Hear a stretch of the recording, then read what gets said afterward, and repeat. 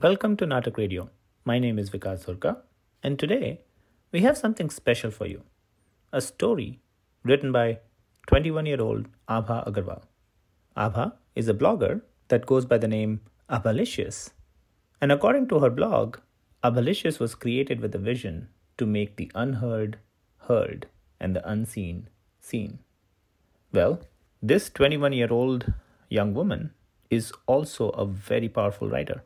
And today, we're going to present one of her stories that talks about a topic that is mostly unheard and unseen in written literature. A subject, a trauma that affects 1 in every 4 women. Miscarriage. A word of caution before you hear the story. The story does not hold back any punches. The story goes into some graphic details of the process and what the family, but most importantly, what the woman goes through. Narrated by Abha Agarwal herself. So here's presenting Abha Agarwal's Dead.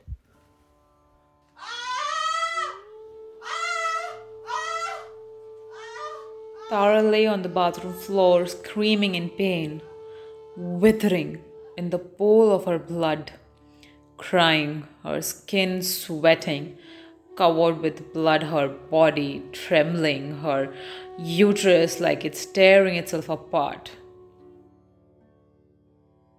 She screams again when she feels another part of fetus trying to make itself out of her body. No! She found herself screaming in the middle of the night with her husband trying to sleep in the bedroom while the entire house trembled with her screams, waking everyone up.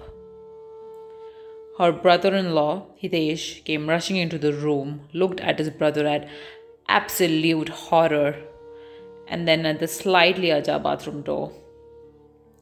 He now wondered how could a man claiming to love a woman so hard and so desperately wanting to marry her, leave her withering pain just to get better sleep. Can't you hear her scream? Hitesh found himself asking his younger one, Dev. I can, Dev replied, unsurprisingly calm, with her screams playing in the background. You can? Then why are you not doing anything about it? Hitesh demanded, absolutely furious and ashamed at what his brother is doing. Dev, opening his eyes, sprung from his bed, standing on his foot. This happens every other month. This is the 5th time she's had a miscarriage. The pathetic one can't even hold a child, he screamed. Listening to Dev talk like that about a woman, the one he claimed to love, unaware of what he was doing, he slapped him hard. Everyone in that house must have felt the vibrations of that slap that night, but none of them intervened. You don't get to talk like that, Hitesh warned. Dev caught his cheek with absolute horror at his brother.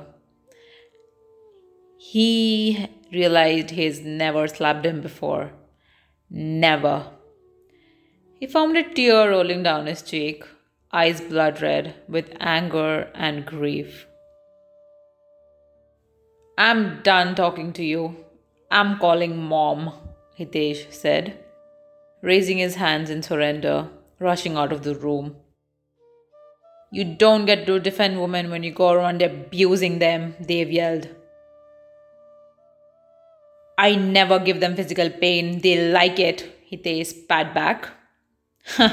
Is that what you tell yourself at night? Dev scoffed. Hitesh strides up to him, catching hold of Dev's collar. It's the truth, he screams. Dev, effortlessly tucking his t-shirt off his brother's clutches, says, Sure, and falls on the bed heavily, going back to sleep. Hitesh going out, he finds his mom rushing her way towards the room. He looked at his mom, the woman who raised the 2 boys in a family where a human experiences true horror. Just go check her out, he told her, and went inside his room, yawning, locking the door behind him. Nodding her head to no one in particular, with a tensed expression on her face, putting her glasses back on, tucking her sari on her waist, she rushes inside the bathroom, ignoring the sleeping son on the bed. Pushing the door ajar, she found Tara sitting half naked on the bathroom floor in the pool of her blood. But it was not just blood. There also lay withered parts of something among it, the name of which she couldn't take, or rather, she didn't want to. She was shocked at what she was seeing. This has never happened before. In all of her years of womanly experience, this is something she has never seen before. What is that? Pointed a shaky finger at the fetus. It's dead, Tara cried, screaming again, reaching out to the dead fetus that was now laying on the floor. Brinda, the mother-in-law, rushed towards her, keeping her hands away from the fetus, the dead fetus. It's okay. Shh, it's okay, she said, trying to calm herself and Tara down, lulling her, taking deep breaths. But... no buts. Now get up. We'll have to get you cleaned up. You need rest, okay? She demanded, wiping the sweat from Tara's face, pulling her hair back. Tara looked at Brindabai, as she was infamously known in the area. She was telling her to get up, dust herself, and move on, just like the previous 4 times. The fact that this time was different, no one wanted to talk about. Not wanting to talk about her pain to anyone anymore, she tried getting up painfully with trembling legs. Once she was cleaned up and got all she needed, Brindabai helped her to the empty side of the bed, gave her the right medicine, and left the room,